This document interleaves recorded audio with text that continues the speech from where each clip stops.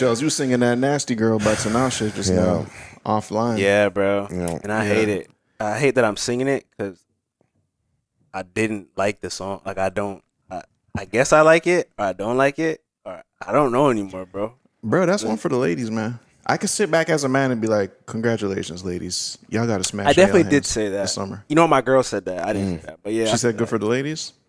You She was said like, good oh, for the girls are going to ladies? love this. No, I was like, this shit is, what is this? Buns? Buns. Nah, shit going up. You man. said buns? Yeah. Bro, that shit Bro, slaps. Tinashe is a certified demon. I'm sorry. I don't know. I'm not taking it that far. I've been in a secret.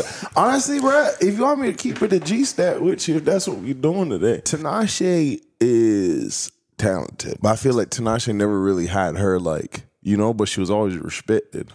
She was on But the I mean- shelf and shit. Yeah, like, you know, She was on the show. She didn't really pop off like how she was supposed to. Like, That's label shit. that's label shit, yeah, but Tinashe's always been good. So when I see shit like this happen, I'm like, yeah, man, like, hell yeah, you know, because it's a good, catchy song. But honestly, bruh, you got to understand the power of social media and the power of the people at home, because at the end of the day, man, this shit is crazy what songs will go viral. And it's like, is it even a good song, or is it just going viral because of like the 10 seconds? That one's good. That one's good.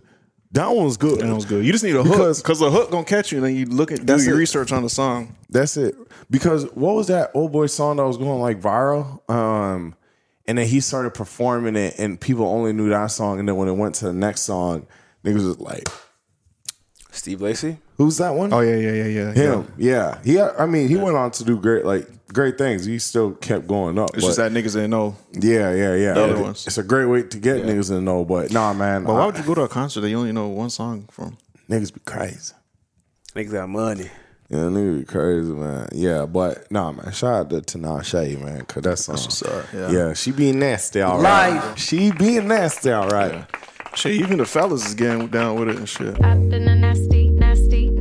Yeah, that's That's the reason why it's was going blacking viral. out, for real. He's that. I don't even think he did it to that song. I could be wrong. It could have been that song, but I thought it was another song. They put the song over it.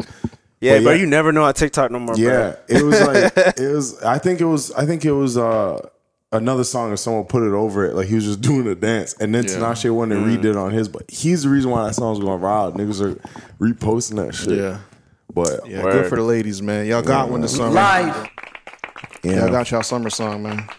yeah.